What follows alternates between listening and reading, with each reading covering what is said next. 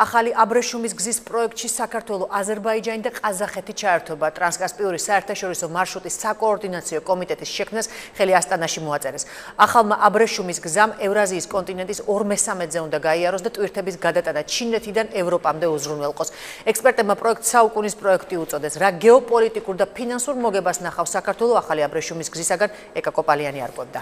აღნიშნული ტვირთები ჩინეთის მიმართულებიდან მოემართება ყაზახეთის მიმართულებით, ყაზახეთის სარკინიგზო გადაზიდვებით, მოხდება აქტაუს პორტში.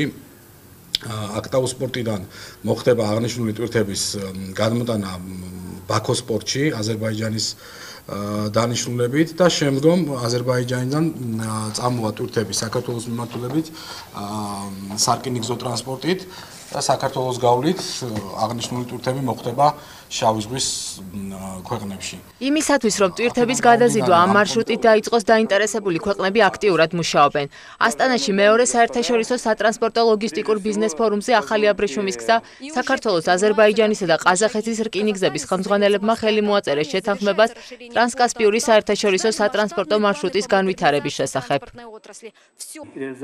ყაზახეთის გეოგრაფიული მდებარეობა და ახალი აბრეშუმის გზის სტრატეგიის რეალიზაცია გულისხმობს თანამშრომლობის განვითარებას აზერბაიჯანის, საქართველოსა და თურქეთის სარკინიგზო და საზღვაო ადმინისტრაციებს შორის და სამხრეთ ევროპის ქვეყნებს შორის.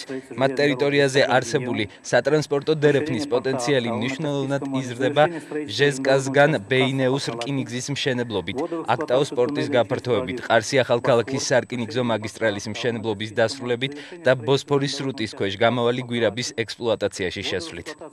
საკოორდინაციო კომიტეტის მიზანია აღნიშნულ მარშრუტზე ტვირთების მოზიდვა, ერთიანი ტარიფის შემუშავება და ამ მარშრუტის მაქსიმალურად პოპულარიზაცია.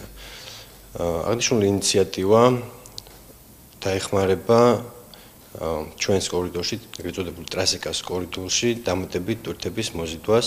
ჩინეთი, რომელიც ახალი აბრეშუმის გზის გავითარებაზე მილიონობით დოლარს ხარჯავს, ორ ალტერნატიულ მიმართულებაზე მუშაობს. ერთი რუსეთზე გადის, მეორე კი საქართველოსათვის მომგებიანი მიმართულებაა. ჩინეთი, ყაზახეთი, აზერბაიჯანი, საქართველო, თურქეთი, საიდანაც ტვირთები ევროპაში მოხვდება. ინტერესთა კონფლიქტი არ არის ჩვენს მთავარ სტრატეგიულ პარტნიორთან პირიქით. ჩვენთვის მთავარი ამოცანა ამ შემთხვევაში არის ჩვენმა მიმართულებამ, აზერბაიჯანულმა და ქართულმა მხარეებმა მაქსიმალურად სინქრონულად იმუშაონ იმისათვის, რომ ამ ტვირთების გადაზიდვისთვის შესთავაზონ ჩინურ მხარეს და ევროკავშირის მხარეს, რასაკვირველია, ისეთი პირობები, რომელიც კონკურენტული იქნება საბაჟო კავშირის შეარსებული პირობებისათვის. ყაზახურ, აზერბაიჯანულ და ქართულ მხარეებს შორის შეთანხმების თანახმად ხელმოწერიდან 30 დღის ვადაში მუშა ჯგუფი შეიქმნება, რომელიც დებულებას მოამზადებს და მარშრუტის კონკურენტუნარიანობის ამაღლებაზე აქტიურ მუშაობას დაიწყებს.